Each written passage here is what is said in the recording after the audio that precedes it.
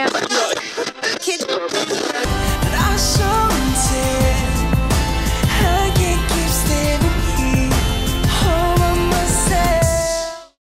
excited to have with me today internationally renowned comedian Darryl Lenox. Darryl is here today to talk about his successful comedy career and his latest comedy album, Super Bloom. Yes, welcome, Darryl. How are you? Oh, I'm very great. Thanks for having me, Christine. It's an honor to be on your show.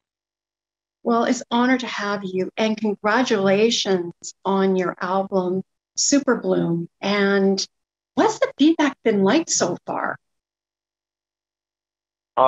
It's been exciting. People have seemed to connect with it. It's really a metaphor. It's not just my life. I think some of that people can all relate about that. From what seemingly is utter devastation can come out, can produce pronounced beauty. So that's really a metaphor for my life, and I think people are resonating with it. So I've been really, really quite pleased with the response and the feedback. That's wonderful. No, I love the title.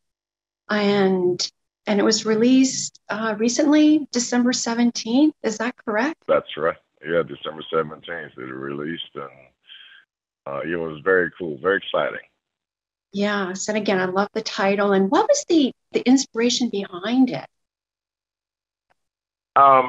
So as we've all gone through many tough things in life, right around 2018 or 19, not exactly sure, California, the fires in Northern California had really run rampant and destroyed a lot of that section of California, communities and homes. Some lives were lost. And if that wasn't enough, then there was torrential flooding from rain, and so it was like fire flood, almost biblical. And so I was really struck by, where's the hope in something like that? When it happens like that, you lose fire, destroys your home, and then flooding.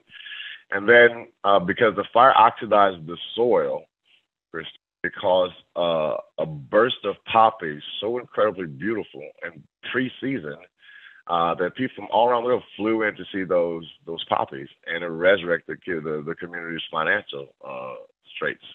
And so it really struck a chord with me because at that time in my life, my first wife, who we'd been only married for 4 months, but we remained close friends, committed suicide, and then my father, who really has had the biggest impact on my life than anybody, had come with cancer and decided he was not going to fight it. So I was looking for some sort of universe, life-driven, answers. And when I got that, the Super Bloom happened, it made sense to me, and so that's where the title came from. Mm-hmm. I mean, and like there are 11 stories on the album. Can you tell us a little bit? Like you have like the first one, I believe, is Super Bloom, and then you got No, No, No. But can you tell us a little bit about the stories? Well, let me backtrack a little bit with some people who haven't familiar with my work. The album in Genesis, 2012, I believe, we recorded a special Blind Ambition at the Vogue Theater in Vancouver, my favorite city in the world. And that turned into an album and a successful comedy special on the cable in the States. And so, but the thesis of that was that I was having surgery and I was so afraid of becoming totally blind that I had some suicidal thoughts. And if the surgery didn't work out, that's what I thought I would do to myself. But the surgery worked out, and so I had new perspective. And fast forward some 8 years later, I did become totally blind. And so no longer do I feel any hindrance of being blind or fear of it. It's really turned my whole life upside down in incredibly positive ways. So that's what the album Super Bloom is about, a follow-up to that. And so learning how to not take everything so seriously and realize it's not about me anymore. Because when I look into the mirror, Christine, I can't see me anymore. So life isn't about me. It's about making other people aware of how they're feeling and whatnot. So after Super Bloom introductory track, the second track is called No, No, No, where I was standing on the street in Toronto waiting for a cab to get to the comedy club, and the driver knew I was visually impaired. It was instructed to call my name, and I walked toward the vehicle. So I walk over there with my stick, just hop in. So I Yes. grabbed the driver's door and I sat on the driver. He was Oh, going, no, no, no. yes. so, Yes. I mean, uh, it's, yeah. yeah, I mean, it's like for your inspiration to write, would you say like it's your energy you get from others and how you feel like, like, can you tell us about, how you feel, like your inspiration, like the energy you get from others? Whatever they're feeling, I kind of can feel it energetically. And then Hmm. either I feel like they were brought to me or I was brought to them. So we can kind of see what purpose we're supposed to have in each other's lives. Sometimes it's just, I've had people just want to come sit next to me. I don't know why, but I thought just sit and talk to you for a little while. So, okay. So I'll sit and talk to somebody. And there have been times when, I need to just be out amongst people so I can feel other energies and hear sounds and other things. It's just life affirming. And I think in today's world, so caught up in some of our dogmas and whatnot. But when you just get around people and feel energy and listen to them talk and whatnot, it can be healing in a lot of ways. It certainly is for me. Hmm. Like, Daryl, can you tell us like how has comedy evolved? Like you've been in the business for over 30 years, is that right? That's right. That's right. It'll be year 33 Wow. on January 1. Yep. Yeah. What a journey. How has it evolved? It's might sound surprising, but not much. Comedy in its essence as is still basically just a game of peekaboo. Mhm. Um, that's where your first sense of humor is as a child, right? Peekaboo, you could play that game 1,000 times over. The kid still laughs at it. The baby still laughs at it. So still the element of surprise. But how we get to the laugh, is slightly different, but it's still surprise. In terms of now, people feeling that it's a little, politicized, or people feel like there's, too much pushback from expression. I don't think it's any different than it ever has been. Um, but the better you are at it, the less you worry about those sorts of things. And for the newer comics, I would say, just trust your sense of humor, and you know that's use the best guys just do what feels right to you, and people will adjust to it. Hmm. Like, and also too, it's like we need comedy. We need it uh, more and more in our lives, and you are making a difference. You're impacting others, and like, how does it feel when you're on stage, or whether it's a small audience or a large audience, and they're laughing and they're really being entertained? Like, how does it? Can you tell us a memorable moment? Like, was there a time where it was just so fantastic, or is it always fantastic? Um, it's I love it. I've done my whole life for it, but after a while, it wasn't about trying to get the laughs as much as it was, get so many people in a room, whether it be 2 or 2,000. There's there's almost like an energy illusion. There's a coming together of kind of one thought, one mind, the shared moment. It's very intimate. It's very intimate. So if you ever been in love with somebody, you have one of those one moments where they're just in a movie that you both really get into, and somebody might cry, and it's one of those great moments. Maybe when you and the baby, and it's just a perfect moment of blended energies in this one moment. And so that's what I'm always trying to create when I'm on stage, um, with my voice and the way I speak, and how I can get them to laugh and find nuances about the town, or hear something the audience. I really try to create that really cool moment of we all coalesce into this one space. Hmm. And your passion for comedy, did you always want to be a comedian? No, it didn't cross my mind until I was in college in Seattle, and I was in love. My Mm. first ever girlfriend was Margaret Reed. She's an Aquarius. She changed my life. She's 17 years older than I was. I was 20. She was 37. I was a big dreamer. Still am, as you can't tell. And I was from dreaming of playing pro basketball, and you know she had kids of her own, and here I was just a big kid, basically. And one day, after a couple of years, she said, "All you do is dream. You don't finish anything. All you do is talk and dream and don't finish it. What are you going to do with your real life? What are you going to do if you don't make it to the NBA?" And it really scared me because I never thought about not making it. And so we got into a huge argument. I stormed out. And then I went and I saw in the newspaper, it said open mic comedy, Mm. Comedy Underground in Seattle. So I just called the club and they said, you come down on Monday at 7 o'clock and sign up. So I did. Uh, and, and Wow. that was it. I got on stage and I've never had a job or stepped off stage since then. Wow. I mean, so were you nervous or and like how did you feel? I was not nervous. I had made up a goofy story about a movie I'd seen recently, and I wore my basketball jersey underneath my clothes for some confidence because I thought even if I bomb, nobody in this room is better than me at basketball. And to let you know when your time's up, there's a red light in every conference. There's a red light that blinks. There, you got 2 minutes to wrap it up or 1 minute to wrap it up. So there was a lady on stage at the open mic, and she was doing horribly poor. And she didn't see the light, so she's going longer and longer. You're supposed to do 5 minutes. She's up there around 7 minutes. So finally, the audience members started waving red candles at her. The whole crowd took. So that's when I got nervous.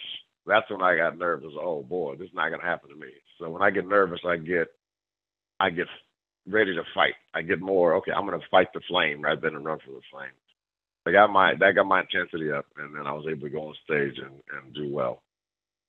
Yes. And Darryl, like how can you tell us about, being prepared? Like, how do you prepare for a show? Like, what's involved? Like, I mean, do you have any rituals? Like, your script, depending where you're doing your show and the audience. Like, can you tell us, you know, any any preparation tips that you use or rituals or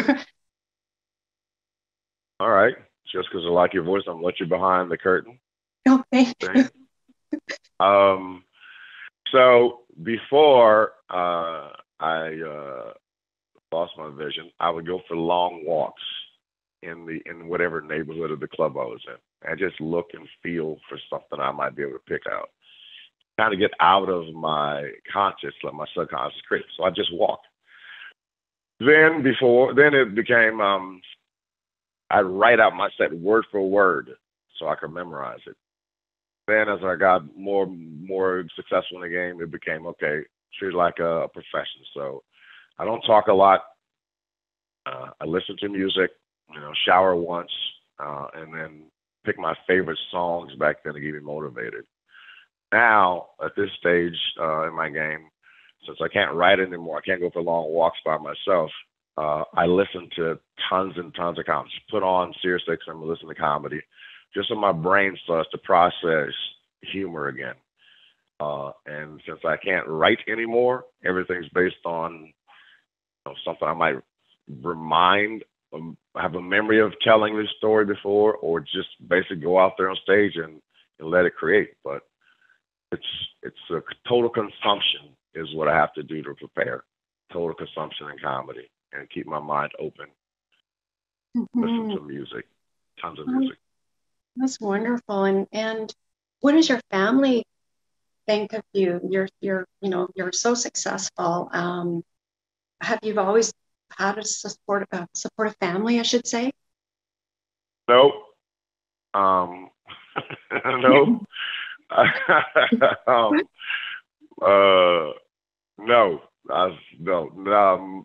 My mother didn't get it. She said, "I just don't think you're funny." And then what changed her mind, I think, two things happened. One, she was with switchboard operator in Las Vegas, and a famous comedian was called down, and she said, "Oh, you're a comedian." My son's me. She goes, "Well, who's your son?" And my mom goes, "Darryl Lenox." She goes, "He's very funny." So mom goes, "Wow, that person thought you funny, so you must be funny." The second time I got affirmation from my mom was she was wearing a T-shirt of mine for my special blind ambitions at the grocery store in Las Vegas at Walmart. And the cashier goes, "You know Darryl Lenox?" And she goes, "Yes, I made Darryl Lenox." So the cashier gave her the groceries for free. So from that moment on, my mom has been my biggest fan. Oh my She goodness. didn't start out that way. She didn't start out that way. My father is a very big fan as well, but he just wasn't around in the early stages of my career. But all my sisters and everybody, they're very supportive now. Well, that's wonderful, Darryl. And that's such a funny story, but a great story. I just love hearing it. It's wonderful. Thank you. Yeah. So what is next for you? Comedically, I would like to turn this album into another comedy special, and then whatever comes with that. Business-wise, I've been on a venture of taking over some comedy clubs. I owe so much of my life to Canada and the Canadian comedy community, and I've been working on a deal to try to acquire the Yuck Yucks franchise. And so I'm getting closer to that, but I really believe so much in that franchise and that country that I kind of want to pump some new life into it and kind of help exalt and raise some standards of what I think the Canadian comedy community is capable of.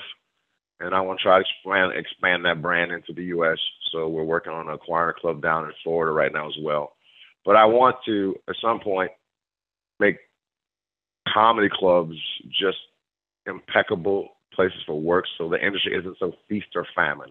You shouldn't have to be as famous as Jim Carrey and just famine where you're living in a car, leaving hand to mouth. There's got to be a place in between those two things, and I believe that should be the comedy club community. So that's really a huge passion for me. So whatever success I get from my albums and specials, those sorts of things, will be driving that platform of the business. Yes, great. And where can people listen to your album? It's on Cloud, right?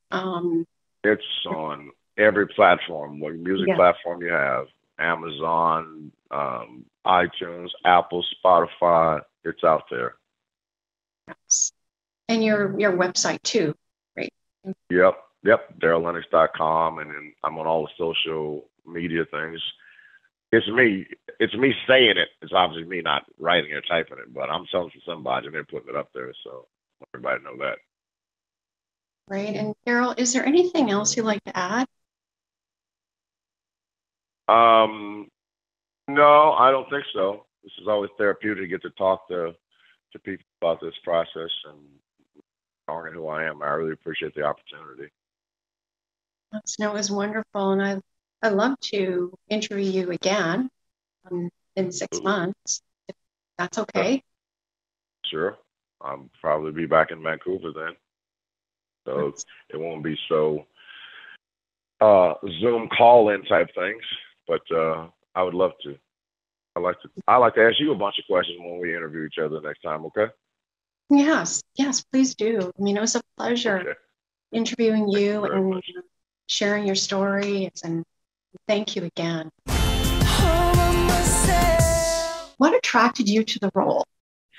I loved how different it was from me, and so that's always fun to dive into. And Niav is just, she had such an incredible story that I thought I needed to be a part of this. And I lucked out. Originally, I was only scheduled to do one day on the shoot of part 2 of the film. And she called me up a few months after we shot and asked if I would be interested in being in part 3. And I jumped to the chance because it's such a fantastic character. Yes, you play the dad. And I do. Yeah, I didn't know if we were saying that out loud for people or not. But But yes, yeah, he's a troubled soul. He's a war veteran and dealing with PTSD and opioid addiction, and he's thrust upon his young daughter, who he really hasn't met before, and trying to deal with that along with everything else that he's dealing with. How did you prepare for this role? Like, was it challenging? Absolutely. I have two friends who got over an opioid addiction, so I talked with them at length about mindset and physicality, and I give them huge props for being able to get to the other side of that, because it's a terrible thing to be dealing with or going through. And so I talked to them at length, and that really helped to find Lonnie for me. Mm-hmm. And what was that like working with Emma? Because there's the father-daughter relationship. Yes. Audrey is such a joy to work with on set and offset, and she's such a professional. She kind of set the tone, because she did part one and I came in, and she just did her job, but did it beautifully and always with a smile on her face. And so it really just helped ease me into, and having Holter there as well. And it was a great day on set. Yes. And Holter, what attracted you to the role? It's a sort of I'll make it as less circuitous as possible. Niav directed me in an Edgar Allan Poe play in college. And if you saw it, you'd be like, right, this is Niav. She already had the style that she has. And we had sort of lost touch, but when she was writing Rick, she sort of remembered me, which is, I actually take as a compliment, even if you watch the film. Just aspects of Rick, and also just she remembered my acting as well as she remembered me. And so I think she was like, there's a visual I could see, and I think Holter could probably do this. So she didn't really have my info and reached out, kind of a friend of a thing. And I went to audition after very briefly looking at part one, and it was the bad guy, but a good bad guy makes you like him or her, like if you can't humanize a bad guy, don't have one.